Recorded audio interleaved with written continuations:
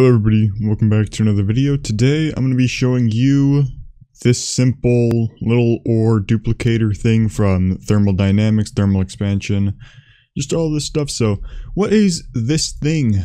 So you see that iron goes in and it pulverizes it. Seems a little weird, why would you be pulverizing the ore? Well, pulverizing the ore actually gives you 2 of the iron, and that getting pulverized gives you 2, or getting smelted, my bad, gives you actually 2 of the iron ingots, and you may even get some nickel. I'm not sure if there are any other potential drops with this one, but it does give you some stuff like that. Hold on, time set 0. Alright, so I'm going to show you how to build this thing, because if you do have thermal expansion, thermodynamics, all that stuff, it is very useful to build. Obviously this is probably the most basic setup that you can have here. It's a steam dynamo. If you know anything about the infinite energy stuff that you can do, which I'll do a tutorial on that sometime in the future, this steam dynamo is the most basic thing you can get for this thing. So I'm actually just going to show you how to build this thing. So first thing you're going to want to do is build up just one, and you're going to place a steam dynamo here. There you go. So now I'm going to put this, which is a leadstone flux duct, right here, and then I'm going to place my redstone furnace right next to it, and then my pulverizer on the top. So you're going to have a shape that looks like this. And the next thing that I'm going to do is I'm going to put a chest on top of here, and a chest on top of here. Good. So now I'm actually going to fill this in with water. So we need 2 water sources. You can place them here, here, but if you place them right here and here, you fucked up, and then you gotta do it again. Alright, cool. So now I'm just going to place a temporary block here, and then I'm going to put my my hopper there. I guess you could do it with a chest now that this isn't 1.16. So this is the basic configuration with this thing. So I'll go around looking at it. There we go. So this is what it looks like. So now I'm actually going to show you the configuration things here. So pay a little bit of attention to this, because the first time that I did this it confused me a little bit, but I'm going to go in depth with this one. So the first thing you want to do is you're going to want to put this auto input, and you're going to want to put it to enabled. That's what's going to allow the items from this chest to flow down to here. If you have a lot of things, you can always do something like this and put an entire mining trip of items in here. But we'll just keep it to 1 so that this double chest doesn't get overfilled. If you have multiple systems, then you would probably build this one higher, keep this down below 1, or you would just have some sort of sorting system right next to it if you have some sort of chute. I know that, what is it? I believe it's, what's that mod called? It's immersive engineering. They have some sort of chute that you can put into an item sorter. So if you have something like that, but this is kind of like the basic model here that you can ore duplicate from.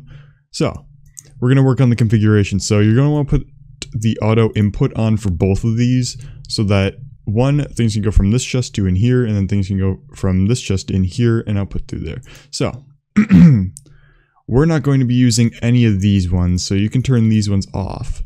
This one, however, is going to stay in auto input, and then this one is going to go orange, because orange indicates your output. So blue is your input, orange is your output. As you can see right here, it says output here, input here. So blue will be going to this chest right here. It'll go into the furnace, and then it'll output into this chest. So you already turned the auto input on here. If you don't know how to do that, you just click this, be sure that's enabled, and then your auto input is going to be from here. So you're going to put the blue one there, and then you can just turn these off. And then your auto output, sorry, you don't turn this one off, but you turn this one to orange. So it'll come in from here, and then it'll go into the chest, and then it'll go down to the furnace right here. And your output will go into this hopper here, which will go into this chest. And to give it a little bit of a test, I'm going to actually grab some coal. Just grab coal blocks, and then we will also grab we'll grab some gold ore.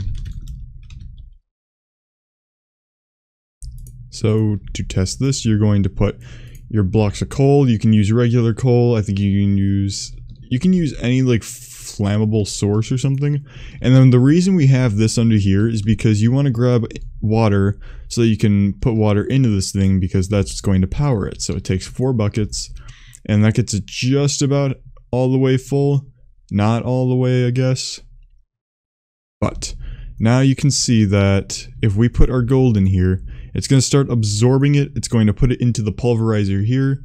If we wait just a little bit, the pulverizer is then going to take the gold that's in there. It's going to put it down into the dust form. And you may actually get some stuff right here, which is kind of like excess material that's in it. So, like you saw over there, but now it goes into there. It'll go into this chest. And that is actually my bad, because this is what you need. You need it to be up here, because I don't know why I thought the leadstone flux duct was a thing. So put that up. But you'll see that it goes into the redstone furnace, and then you get 2 gold ingots from 1 gold ore. So I'm going to run it over once again now that I don't have a mistake made. So, chest here, this is for your minerals, your ores, your stuff that you get from any mine that can be pulverized down into the pulverizer. So chest can remain empty. This is your pulverizer. Pulverizes the ore and is supposed to transport to the chest that's over here. To do this with the configuration, input is set from up here, so blue will go onto the top, it'll go down into here, and then your output is supposed to go on the side, which is the orange, and that will go into this chest. This chest will remain empty until some pulverized material goes into it. And then you have this one, which the input is from up top, and then the output is from the bottom. So input goes from this chest into the redstone furnace, and then your output goes into this hopper, which then ends up in here. And what I'm saying by excess material when I'm talking about this is I'm talking like, you can see that we're getting some nickel from this. If you saw what I did, I put iron in here only, but sometimes it'll filter out some weird bit here, which it turns out can be nickel.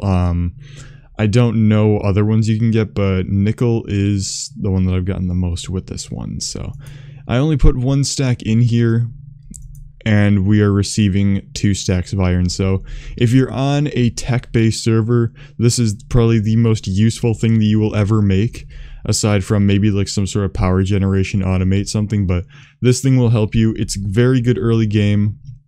It's not that expensive to make, and it will just save you a ton of time. So that's all for today's video. Thank you all so much for watching. Leave a like if you enjoyed, and I hope to see all of you in the next video. Goodbye, everyone.